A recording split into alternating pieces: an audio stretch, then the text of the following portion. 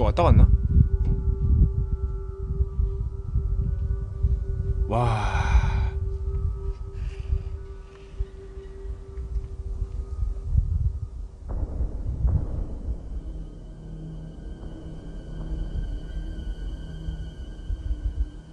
누구세요?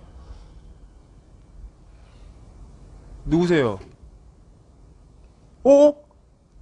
저 뭐야?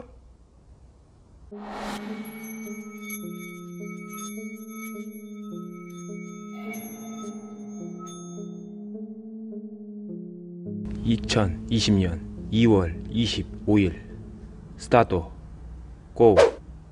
공포방송 넘버원. 지금은 또 마시되 가자.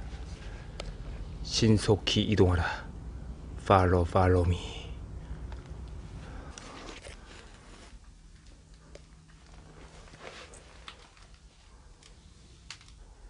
여러분들 분명히 봤잖아요. 없어요 여러분들. 없어 진짜.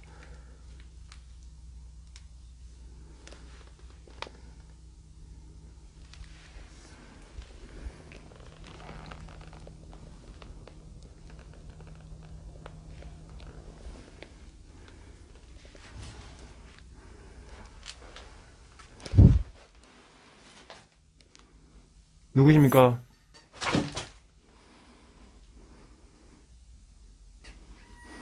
거기 누구세요?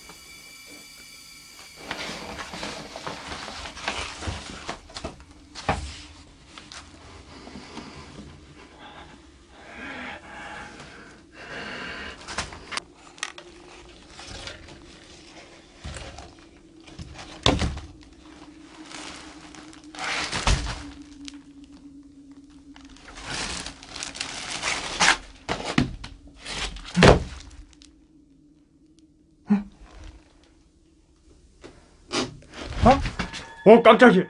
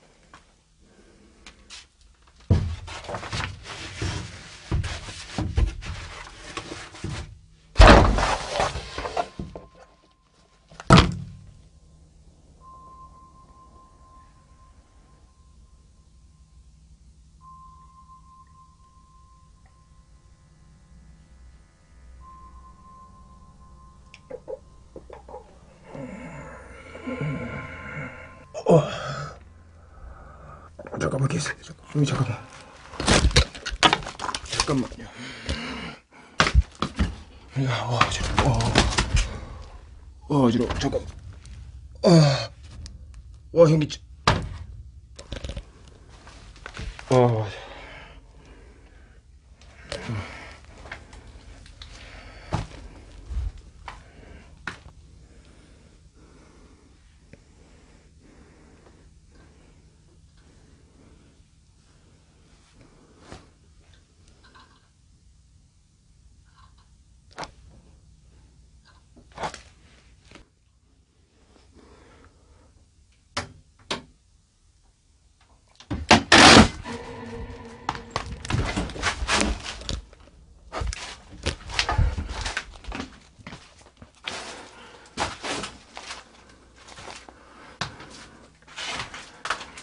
나봐.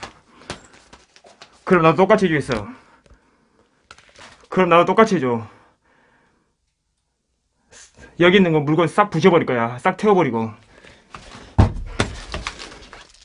내가 싹 태워본다 이거.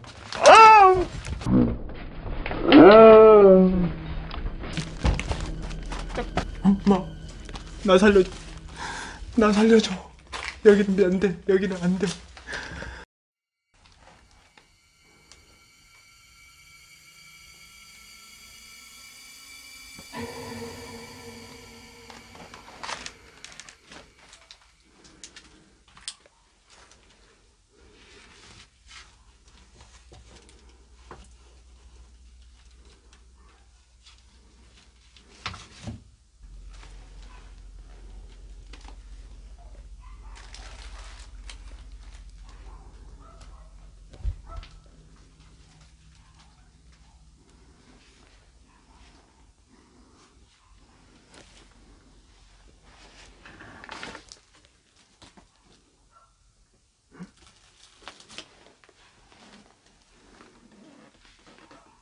왜?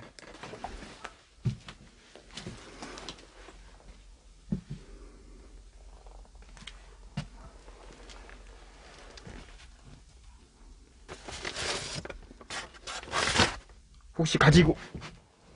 응? 어?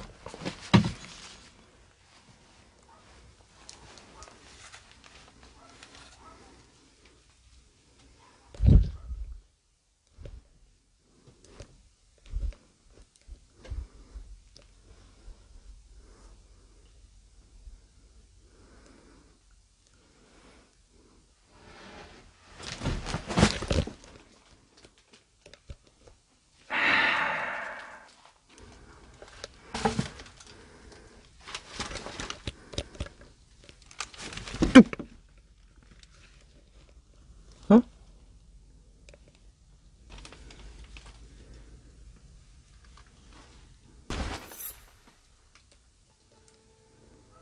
누구시오? 할매가 아니면은. 예? 잠깐만.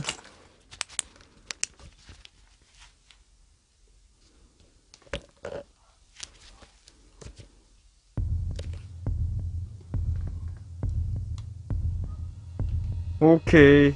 자, 여러분들. 여자네, 젊은 여자네.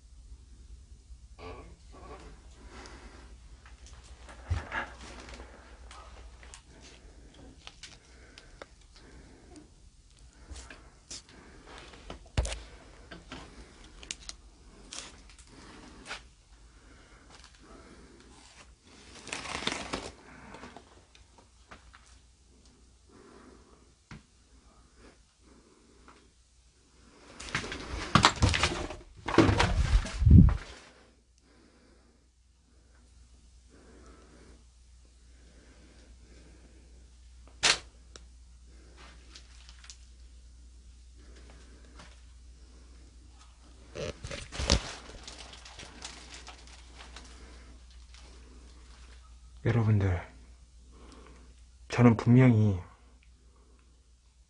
젊은 여자,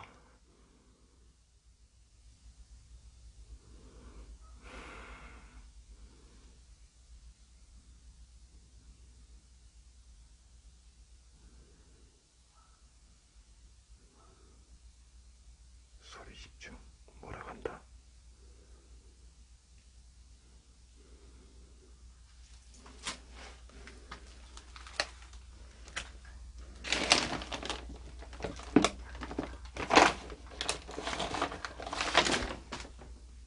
뭐라 했어 방금?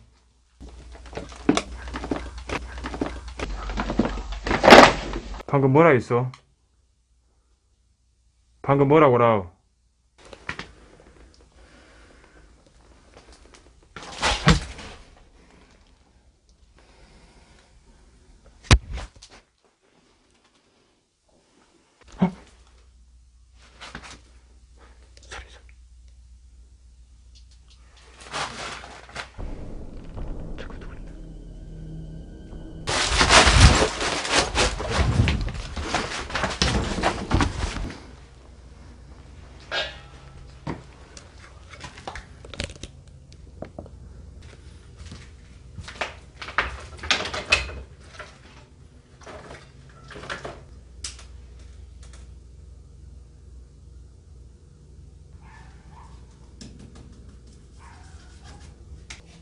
일명 잡기 부적입니다. 잡기같이 생겼죠. 통할지 안 통할지 모르겠습니다. 진짜 몇 개월 만에 부적 쓰는지 모르겠습니다.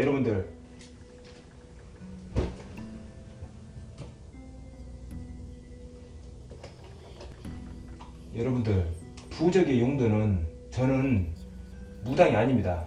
효과는 미미해요. 부적은 어떤 부적을 어떤 사람이 어떻게 쓰느냐에 따라서 그 효과는 확실히 차이가 납니다. 하지만 이 코리는 족밥입니다. 무당이 아니란 소리죠. 네? 그냥 임시 방패, 나를 그냥 조금 위험으로부터 조금 보호해주는, 여러분들이 부적을 몸에다 지니고 다니는 어떠한 그런 것 때문에 그런 거하고 똑같다고 보시면 돼요. 저는 족밥이에요. 안 되겠다. 여러분들 안 되겠어요. 방금 전에 저기서 누가 발소리인지 잠깐만요. 여러분들이 누가 저기 창문 닫았거든요. 지금 나 쳐다보다가 저 건너편에서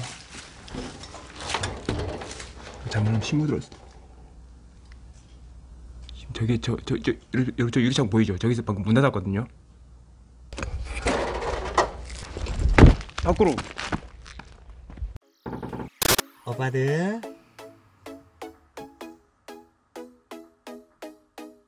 구독